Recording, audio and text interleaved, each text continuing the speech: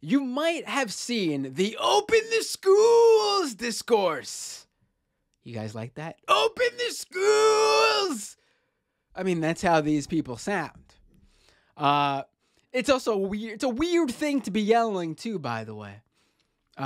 When there's very few schools that are actually closed. I think the only full citywide closures were Chicago, I think. Maybe there was another city or two. But there were a few school districts, like in New Jersey or something, that closed. But other than that, there's been no widespread school closures.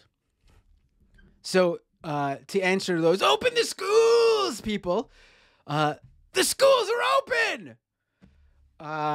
But if you were watching cable news or reading any sort of news outlet, you might be confused to hear that the schools are open because all of them are acting like these greedy, selfish, lazy teachers that are part of the teachers' unions are trying to slack off and work at home or work remotely, not have to go to school and teach your kids in the middle of a pandemic. I mean, just look at we're going to watch a large portion of this clip from CNN. Just look at this CNN clip from CNN Newsroom. It's like their morning all-news show. The host this Saturday, I don't know if he hosts every Saturday, but the host this Saturday was Michael Smerconish. Let's take a listen here to what Michael Smerconish had to say on CNN Newsroom this past Saturday. The COVID kids are not all right. I'm Michael Smerconish in Philadelphia, and I'm worried about COVID kids. Now, what are COVID kids? I mean, if you were to just say the term COVID kids to me, I would assume that we're talking about children who have been tested positive for COVID. And not just that, because I'm sure there are a lot of kids who've tested positive for COVID, but if you were to call someone a COVID kid, I would assume that we're talking kids who got very sick and ill from COVID. And I would love to talk about them because I think it'd be important to talk about them, to learn about the children that got very ill, even the ones who died during the pandemic. I mean, not enough attention has been paid to them, to be quite honest, because the whole discourse around kids and COVID is that, hey, the kids aren't getting sick, the kids are immune, which is not true. They certainly don't get as sick, thank God, and they certainly don't spread it as much as older age groups, again, thank God. But to act like they just are like, they're like, they're rubber and COVID is glue. To use some school language here. But let's see. Look at the thing here. Look at the thing here. Let me remove myself for a second. The chyron is, what have we done to our kids? Again, I'm going to assume that what have we done to our kids during COVID? I'm going to assume their parents and grandparents, a number of them have probably died.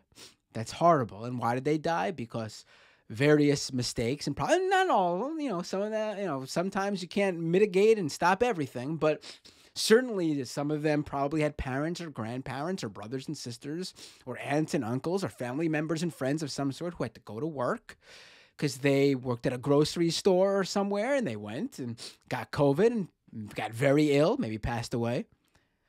We could be talking about the financial aid that we barely gave in this country. I think it was 2 or 3 stimulus checks over a 2-year period. The child tax checks that you received if you had a child under the age of 5, you got $200, I believe, and under the age of I don't remember, once they hit 6, they would get $150 or something like that. I have 2 kids, so I did get it. It was very helpful to have that extra money, but of course, when the year went by and they didn't renew the Build Back Better, they didn't pass Build Back Better, which would have renewed those tax credits. that went kaput. So there goes that extra money for the children. Is that what we've done to our kids?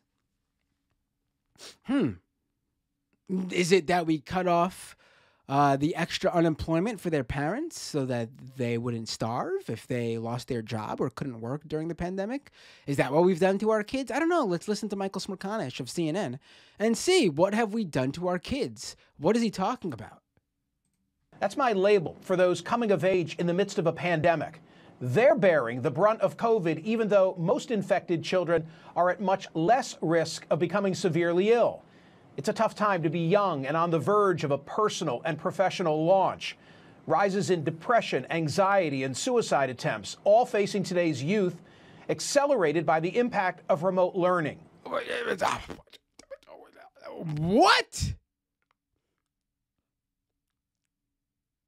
What?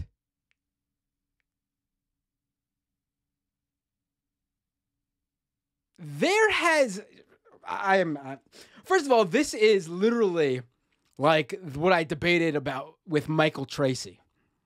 What he's whining about, what Michael Smerconish, an anchor on CNN, is whining about as the COVID kids he's talking about and whining about are the kids who missed their prom or had to do like a drive-by graduation. I have a brother who's 10 years younger than me. And he graduated from college and didn't have a graduation. He doesn't give a shit. My son had his kindergarten graduation, 6 years old. I guess when he was in kindergarten, he was 4 or 5. 4. Had his kindergarten graduation in 2020. A drive-by graduation.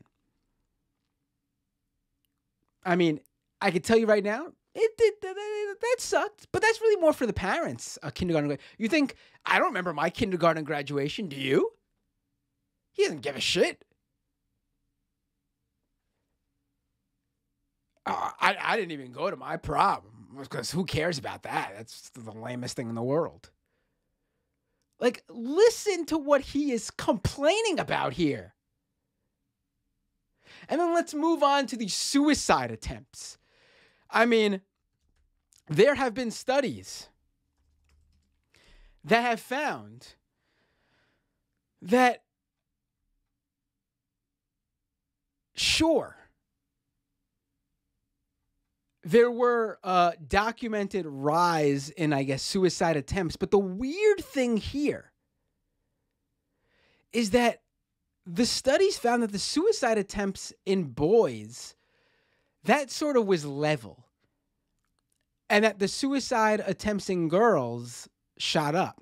Now, what that tells me is there's certainly some sort of flaw with this study, or studies, whatever they were. It was a CDC study. The increase started in May 2020 with a particularly alarming spike among girls aged 12 to 17 from February to March 2021. Now, wait a minute. This study is bizarre because in February to March 2021, kids were back at school. And second of all, the flaw that I'm talking about is that why would this specifically affect girls between the ages of 12 to 17 only? Why would they only document that surge? It sounds to me like something is wrong with the study. Did boys not lock down? Did boys not quarantine? Did boys not do remote learning? Did boys not get the memo? But by the way, this was attempts, I should say. Actual suicides, I believe, stayed the same if I recall reading. Here from The Atlantic, the suicide wave that never was. The notion that lockdowns increased the rate of death by suicide last year has become common knowledge. It's not backed up by data.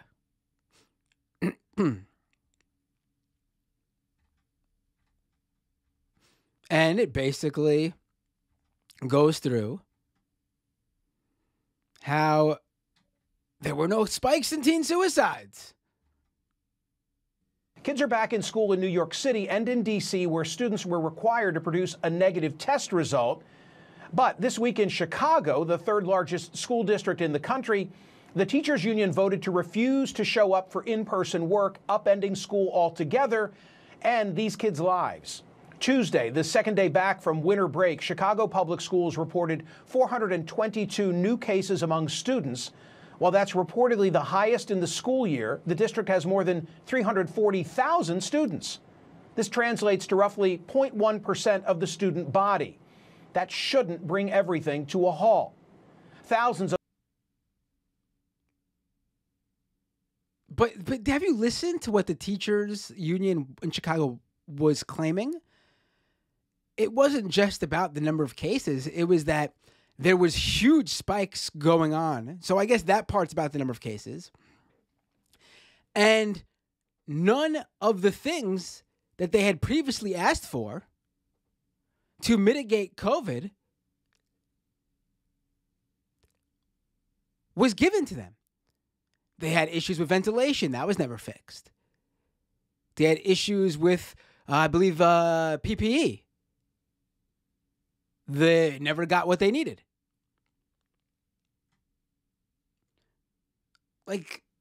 And they're coming back from a multi-week vacation, winter break, Christmas break, whatever it's called in schools. I don't remember. So those 422 cases, if those kids don't stay home and they go to school in that 340,000 student school district, then it will spread. And then a lot more than 422 kids in Chicago public schools will have COVID. Other schools around the country have delayed a return to in-person learning. Cities including Atlanta, Milwaukee, Cleveland, and Detroit have switched to online learning or postponed reopening. What happened to the funding that was supposed to alleviate all this? $130 billion of coronavirus relief funds were earmarked for ventilation in schools and social distancing in classrooms. And $10 billion more was set aside for testing in schools. I agree. What happened to it? Certainly didn't go to the ventilation and everything needed. Have you ever been to a public school? Horrible ventilation. It's well known for that. I mean, part of the reason schools are off in the summer is because they can't properly ventilate for the heat waves. So what have we done to our kids? As this New York Times... And I want to also add, the teachers' unions and the teachers themselves would have no say over those billions of dollars.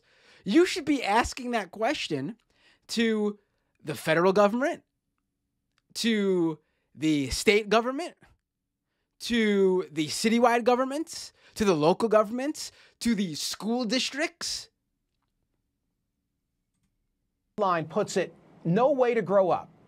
For the past 2 years, Americans have accepted more harm to children in exchange for less harm to adults. I want to add something here. As a parent of 2 young children who are in the age groups here that Michael Smerconish is complaining about, and as a millennial, 35-year-old millennial who graduated in 2008 into the recession, I want to say, this is a hilarious line. For the past 2 years, Americans have accepted more harm to children in exchange for less harm to adults. I would like to extend that. It's not the past 2 years. I like to say for the past, I don't know how many decades, Americans have accepted more harm to the upcoming young generations in exchange for less harm to adults. I want to say at every turn, those in power have hurt millennials, and Gen Z, and I even want to extend that to some younger Gen Xers, for their own comfortableness, for their own monetary gain. I didn't hear any of this shit for my generation graduating into the recession with no job prospects. I didn't hear any of this shit for the millennials and Gen Zers who are the older Gen Zers who are talking about how, I will never be able to afford a home. I will never be able to get out of debt. I will never be able to pay off my student loans. Where the hell is this empathy for any of those young people? Because I can tell you, you're crying and whining about the kids of today losing out on their proms and their graduations and whatever else you're crying about. It means nothing to what they're going to lose out on in terms of what they were promised about going to school, getting an education, going to college, getting a job, and then the American dream is yours. They're not going to get any of that shit. So I would say that once again, Americans are accepting more harm to children in exchange for less harm to adults, even in this scenario. Because in this scenario, the adults are the ones complaining about the remote learning. Because what it really is all about here is they want their kids in school so they can go to work. Now, I understand there are working class families with working parents who, they work service jobs or blue collar jobs or on-site jobs, and I totally get that. But the people who are writing these articles and are going on television, that's not those people. I would love to hear from those people. People who you see on TV and writing these pieces. They're the professional class people who just don't want to fucking deal with their children, to be quite frank. Honestly, come on. This is like ridiculous. This is ridiculous.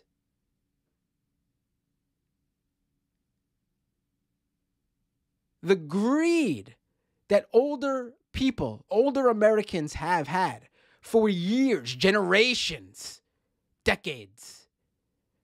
That was never an issue then, that they were harming the younger generations. But now that the harm to younger generations that they claim, the harm, is actually affecting the parents, the adults this time, all of a sudden it's give me a break. Included in statistics cited by its author, David Leonhardt, among 3rd through 8th graders, math and reading levels were all lower than normal this fall, according to NWEA, a research group. The shortfalls were largest for Black and Hispanic students, as well as students in schools with high poverty rates. Oh, you know how you fix that? You fix the poverty problem.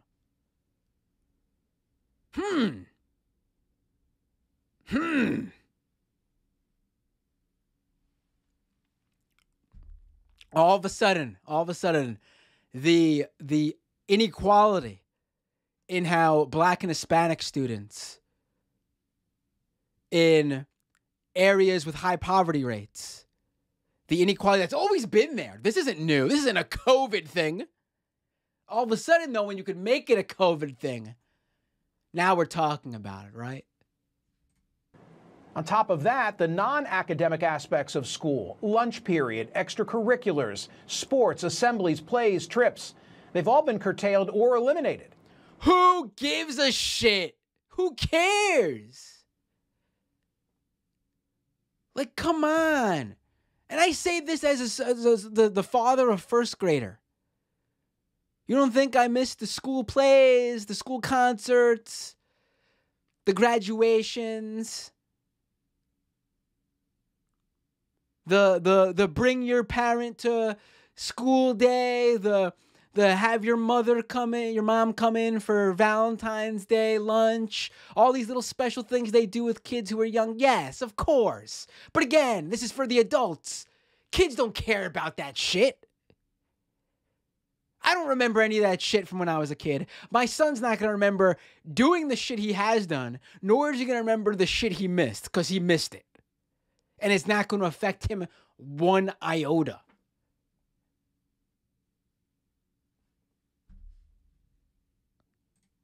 I'm worried about kids being educated remotely and losing out on a whole host of social dynamics. I will say, again, my son, this happened when he was in pre-K. In 2020, he was in pre-K. And I could see a 4 to 5-year-old kid needs to socialize, interact. That's the point of school at that age. Even I would say up to first, second grade even. I mean, obviously it's more academic now. They do math and all that stuff. But in kindergarten, pre-K and kindergarten, it's all about socialization skills.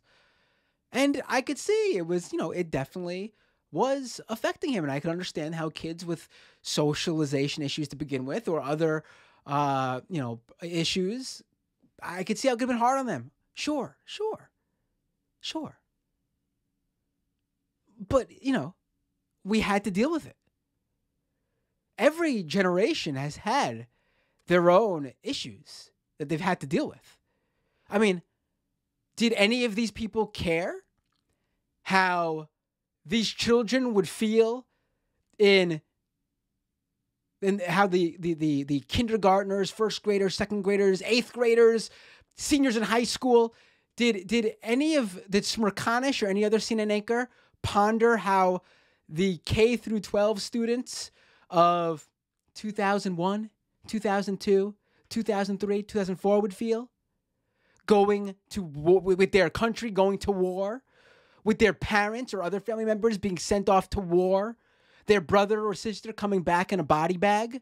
Was there any caution or worry about that and how that would affect those children?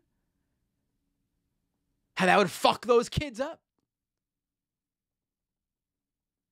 What about the parents who lost their jobs when their kids were in school in 2008, 2009? Anyone worried about those kids?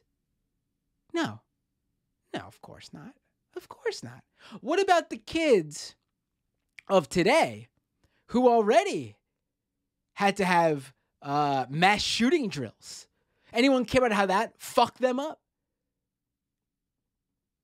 How hiding under their desk and pretending there was a mass shooter in so they could be prepared for when a mass shooter actually did come into their school? Anyone come to think about how that shit messes them up?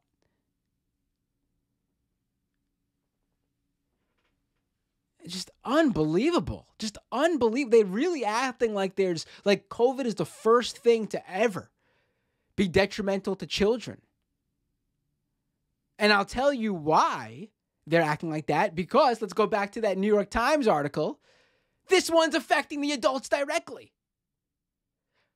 The effect to kids didn't really bother them for the other things. I mean, those events probably affected them directly, and that's how it messed up the adults. But this one, the kid effect, has the domino effect for the adults. What you can't get in the remote world are the life lessons, the human interaction, the forging of relationships. And then there are the slightly older members of what Dr. Jean Twenge calls iGen, the ones who graduated from high school or college without the pomp and circumstance of a traditional commencement ceremony, the ones that have missed out on social interactions that I mentioned and benefited from, riding the yellow school bus, jockeying for certain lunch tables in the cafeteria, playing after-school sports. Many are now beginning their first jobs, but without the close contact and mentorship of a colleague or on-site supervision of a boss. Hey, I can tell you it's nice to fucking graduate into a job. I love this. I love this so much. I love it. Give me a break. The graduations they missed. Who drives the school bus, by the way? Who drives the school bus? Who drives the school buses that he brought up? Those are the kids who aren't going to get COVID? Or are those mostly older working class, from my own experience, at least in New York City, mostly minority groups?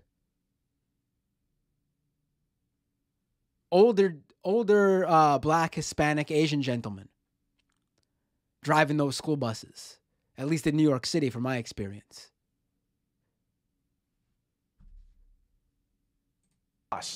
They too are missing out, losing the nuance that no Zoom or email or text can provide. Having participated in countless online meetings in the past 2 years, I know I'm a different person when things are being recorded. More stilted, less natural, and yes, sometimes that's a good thing, but it's not a fair reflection of a real back and forth. They're deprived of on-the-job collaborative efforts, not to mention the camaraderie of social time with coworkers. When I first began practicing law, I learned more from watching colleagues try cases than I did from sitting in lecture halls for 3 years in law school. Work habits are not being fully formed remotely. Somebody needs to tell today's new hires what it means to be on the clock. What is he going on about here? What? And dude or inappropriate ways to communicate with a superior. Whoa. I shouldn't have paused it there. This is hilarious. What it means to be on the clock. That bro and dude are inappropriate ways to communicate with a superior. And who? What? Are you being serious? Are you being serious here? Is this a real thing here? Is this a joke? We need students in high school and college, and we need all the adult staff in there so kids know not to go to their job and say bro and dude. What? Are we being for real here? These are the COVID kids we got to talk about, the ones who were saying bro and dude. Would Michael Smerconish like to tell the children to pick the pants up to their waist and wear a belt or something like that? Too? Is that where we're going with this too? This is unbelievable. Sometimes you just have to say yes, suck it up, and get the job done. These elementary students in Chicago who missed this past week of school, the high school and college students who have missed social and sports and academic milestones, and the new hires who are not picking up normal work practices while remote in their living rooms. They are all COVID kids, and they are not all right. And any time that society is contemplating a response to COVID, their needs need to be prioritized. This is just unbelievable. Just unbelievable.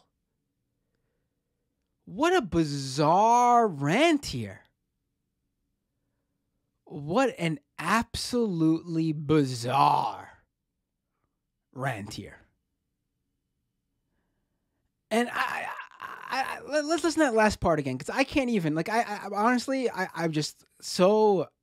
Students who have missed social and sports and academic milestones, and the new hires who are not picking up normal work practices while remote in their living rooms. They are all COVID kids, and they are not all right. I mean... And any time that society is contemplating a response... I mean, first of all, he's really targeting a very specific group of recent graduates, isn't he? I mean, a lot of recent graduates end up going directly into like retail or a service job. They don't get to work in their the industry that they majored in. Some never get to. Some change career trajectories completely. I mean, I can tell you right now, when I graduated in 2008, the last thing I thought I'd be doing last thing only because it didn't even really exist. I didn't think I'd be sitting here talking to a camera about politics. I can tell you that much when I was at film school. I mean, luckily there's a camera here, so I can finagle it and say that I'm sort of working in my field. I'm on camera. But there was no live streaming career path when I graduated from college in 2008. Unbelievable. Unbelievable.